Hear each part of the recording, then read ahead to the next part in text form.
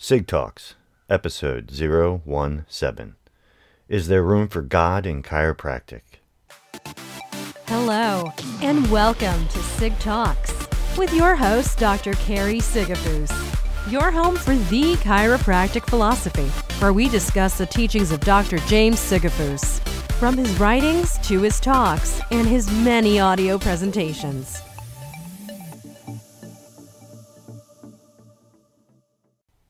Hello, and welcome to another episode of SigTalks. When I was cataloging all of my father's consultation calls, I actually got to listen to pretty much all of them. Every now and then one would pop up that would catch my attention, and I put them aside for the future podcast. This week I came across one that I'm entitling, Is There Room for God in Chiropractic? It might sound a lot more controversial than it is, but my father's message is wonderful. The reading from BJ's Green Book in it is wonderful, and I hope you enjoy this as much as I did and get from it what you need to get from it as I did. So with that, here is Dr. James Sigafoose, and I'll see you on the other side.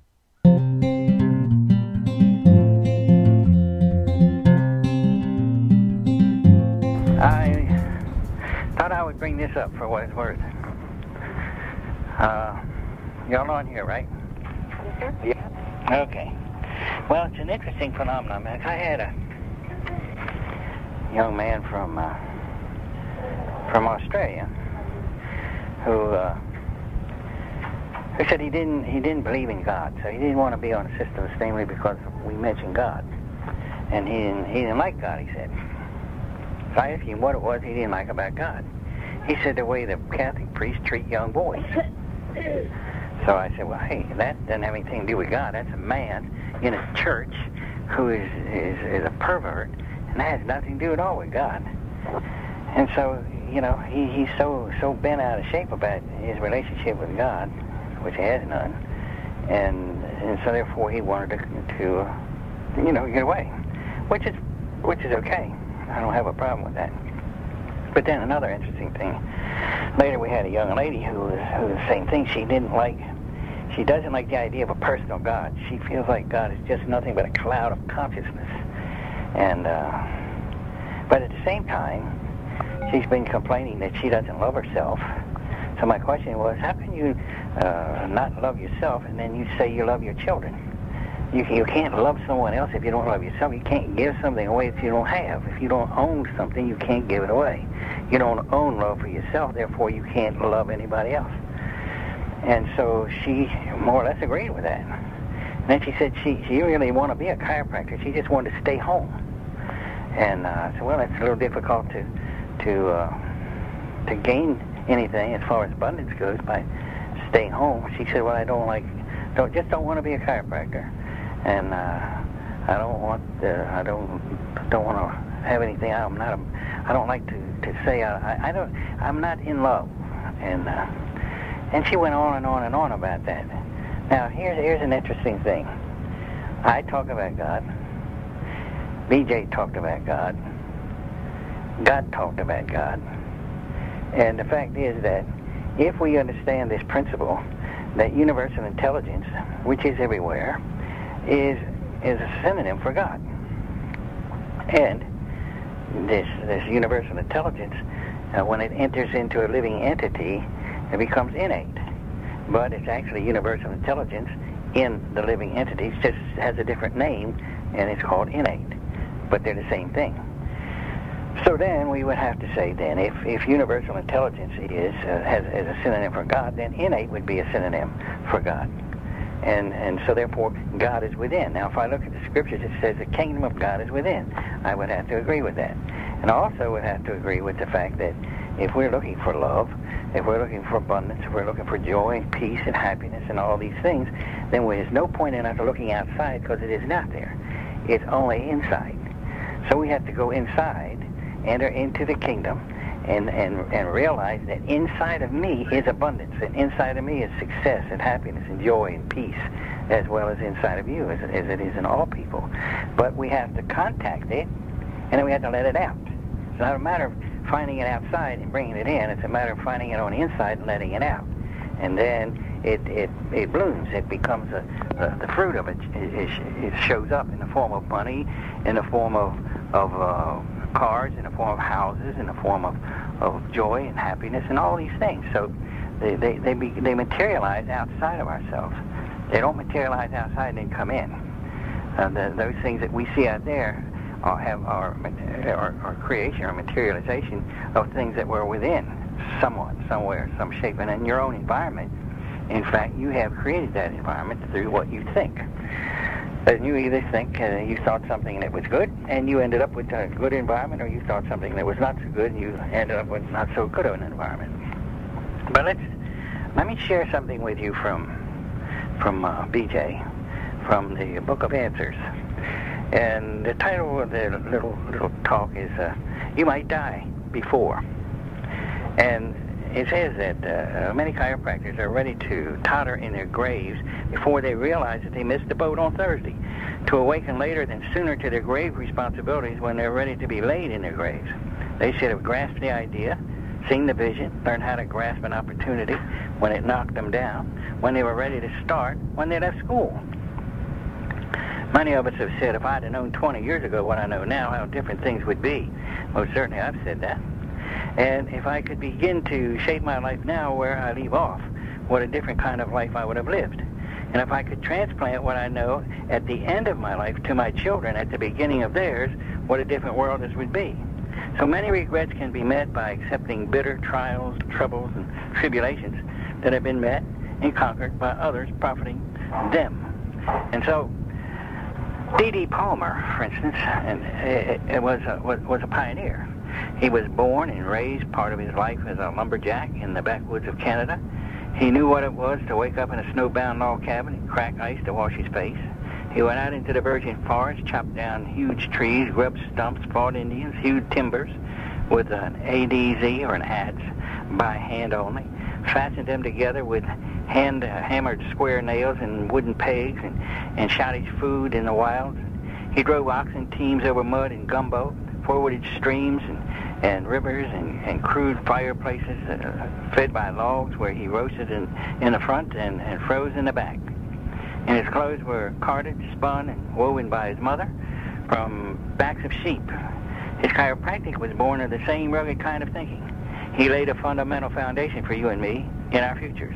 The other fellow, and he's talking about himself now, he's talking about BJ, the other fellow, did not have any snap either, because there were other forests to conquer in the halls of legislature, legal fights to protect and preserve what our Father gave us.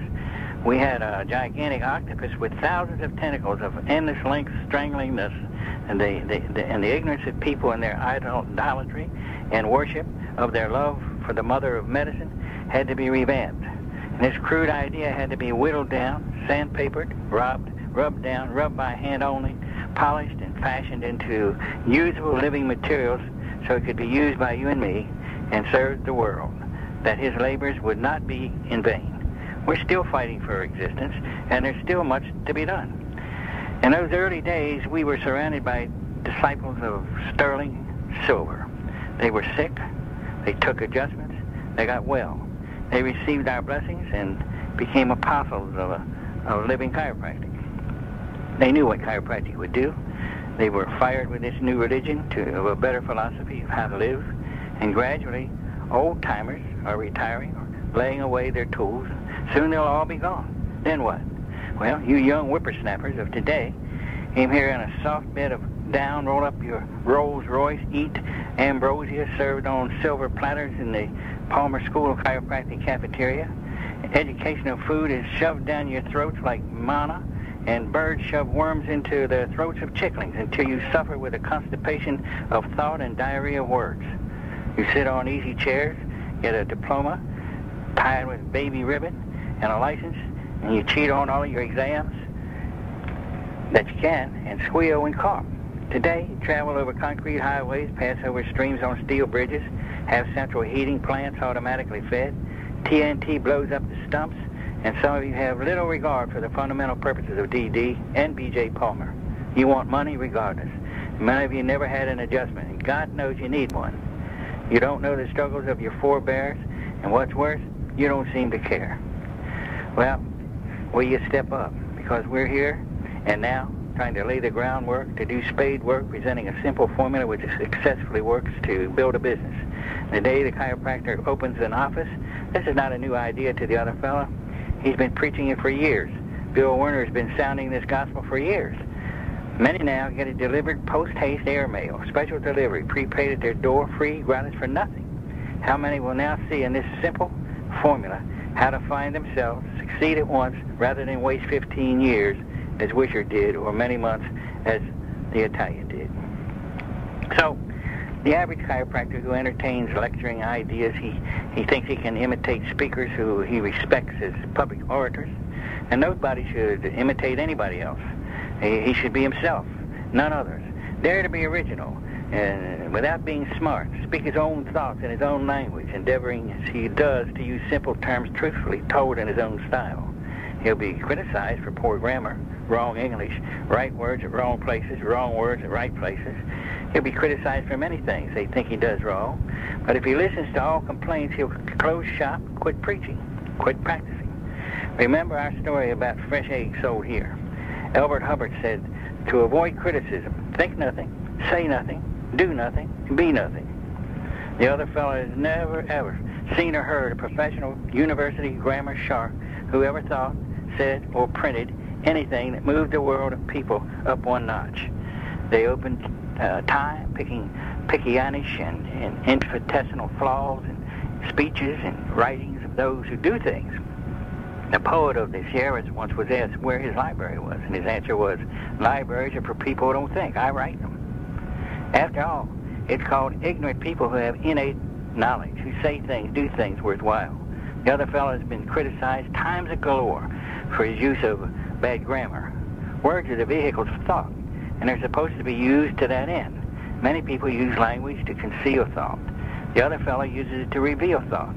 Did we say anything worthwhile? Did it contain an essence of issues constructive?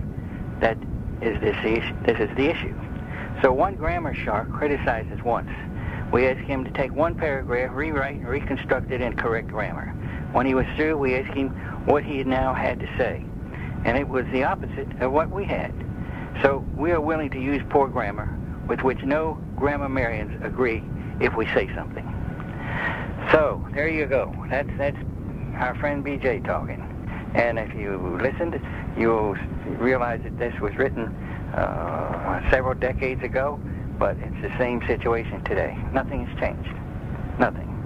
We still got problems. We still have so many people that criticize, and we still don't know the history of our own country, let alone the history of chiropractic. We don't realize the pain and the issues that our pioneers went through to create that which you and I have today.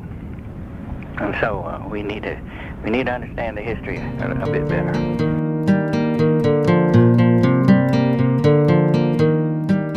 Well, here we are again. Before we go any further, I would like to say that everything I'm about to say is what I'm getting from this talk. I know I've said that before, but I really feel the importance of letting you know this. We all get what we need to hear at the moment we need to hear it. I chose this consultation call because of the way it began, that being talking about God, Universal Intelligence, and Innate. Those of you who knew my father knew that he used this term God in all of his talks when it came to Universal Intelligence and Innate. I, on the other hand, struggled with this all my life. So my understanding of this clip is very different from what you might get out of it. I'm not a religious man at all, but my father was, and I respect him for that. I respect his opinion on the matter, but what about those of us that struggle to understand chiropractic without the use of God as a way of understanding innate and universal intelligence? I don't know if all of you know of my struggle with alcohol. It was a terrible part of my life, and I tried for many years to cut my dependency with alcohol. It ate its way into every aspect of my life until I had no life at all. But when I hit my rock bottom and I was willing to admit that I was powerless over alcohol and that my life had become unmanageable, I started to change. When I finally admitted defeat and asked for help, I went into AA, and I used the 12 steps of AA to get sober. Now, I know you are asking, what does this have to do with the topic at hand? That being, is there room for God in chiropractic? And I am getting to that, but I asked for a little leeway to get to my point. You see, in AA, step 2 says, came to believe that a power greater than ourselves could restore us to sanity. I had a very hard time with this because, well, I do not believe in God. Please don't let that taint your opinion of me. I do believe in a higher power. In the rest of this audio clip, Dr. Sigafoose reads from BJ's Green book, the Book of Answers, and in particular a part of the book called And You Might Die. In the reading, he uses the story to explain synonyms. Now, a synonym by definition is a word or phrase that means exactly or nearly the same as another word or phrase in the same language. For example, shut is a synonym of close. Well, to my father, God is a synonym to universal law and innate. This still did not help me with my understanding of a higher power, and it certainly did not help me to understand that God had a place in chiropractic. So let's go back a bit to me dealing with me getting sober and with me dealing with the second step of AA. That being, I came to believe that a power greater than ourselves could restore me to sanity. You see, just because I do not believe in God does not mean I do not believe in nature, that I do not believe in science, that I do not believe in the power of universal intelligence. I can see a tree. I can feel the wind. I can feel the warmth of the sun on my face. I cannot control these things. They all are, or they all occur, and they all happen, whether I believe in them or not. All of these things became my higher power. If all of this could happen without any help or guidance from me, then if I put my faith in them and I just believed that I could simply breathe in and breathe out, wake up and that life could go on without alcohol, and that all of my struggles would eventually ease and go away, then if a tree can produce oxygen without any help from me, then the universe would ultimately allow me to have a day without a drink. You see, it is all a matter of semantics at this point. Some people, like my father, called it God. Whether you refer to your higher power as God, the Indian god Ganesh, Allah, the Great Spirit, Vishnu, Christ, Jehovah, El Shaddai, the universal intelligence, the great artificer, the Hopi god Tawa, nature, or any other name by that which you call the great being, it doesn't matter. Each of us has a personal relationship with it, and no one should stand in judgment. I respect my father and his relationship with God. It was in his core, just as my own relationship with nature or science or universal intelligence is in my core. When I allowed myself to believe in a power greater than myself, I allowed myself to know that I could get better. Now, don't get me wrong, this all took years of hard work, and I had to be honest with myself about all of my actions that got me to the awful place that I was. But I had faith. It was that faith in something greater than me that saved my life. And I'm happy to say that I have not touched a drink in almost 4 years. Now, back to, is there room for God in chiropractic? If God is your higher power and you need to believe in God to understand chiropractic, then I would have to say yes, there is room for God in chiropractic. But I also have to say that if I choose not to believe in God, and I would prefer to believe in science and in nature and in the universe, that you should respect my beliefs as well. To be honest, I'm a bit jealous of the people that have faith in an omnipotent being. I would love nothing more than to put my blind faith in a higher power that has a plan for everything in this universe, but I just can't do it. What I can do is believe that the sun will always rise in the east and set in the west, and that when it rains, the water falls down and not up, and that if a bone is sitting on a nerve and it is pinching off the information from the brain to the body, then that part of the body that is being affected will not work properly. And I have to believe that if I do not drink, that my life will be good and bad, but without the alcohol, my life will be better, just like your life will be better without a subluxation. So, you see, God, innate, universal intelligence, science, or nature, it all takes faith. Because the power that made the body does heal the body. And whether you believe that it is God doing it or releasing a subluxation that allows impulses from the brain to reach the part of the body that it is going to, hence allowing tissue cells to create healthy cells instead of sick cells that is doing it, it does not matter. What matters is that it works. And when something works, that being chiropractic, we all can agree on one thing. It does not matter how you explain it, as long as you can understand it, and that you make it your own. Because it is not your beliefs or your faith that makes chiropractic work. It is the big idea behind it all. Thank you so very much for listening today. I hope you got whatever it is you were supposed to get out of this episode. I know I did. If you would like to hear the rest of this consultation call, it and so many others are now available on Sigafoose.com for immediate digital download. This consultation call is number 104, and what you heard today was only 12 minutes of a 40-minute call. We have also started a subscription service that will allow you to get one consultation call sent to you every week in its entirety, without my commentaries. So, with that, I'm going to let you go and ask you to take a moment to figure out what is your higher power, and does it help you to understand chiropractic? See you next week, and thanks again for tuning in. Thank you for joining us today. If you're interested in more of Dr. Sigafoose's material, head on over for your daily dose of chiropractic philosophy to www.sigafoose.com and register for our free newsletter and to find today's audio clip of Dr. Sigafoose in its entirety. Remember to give, love, do, and serve.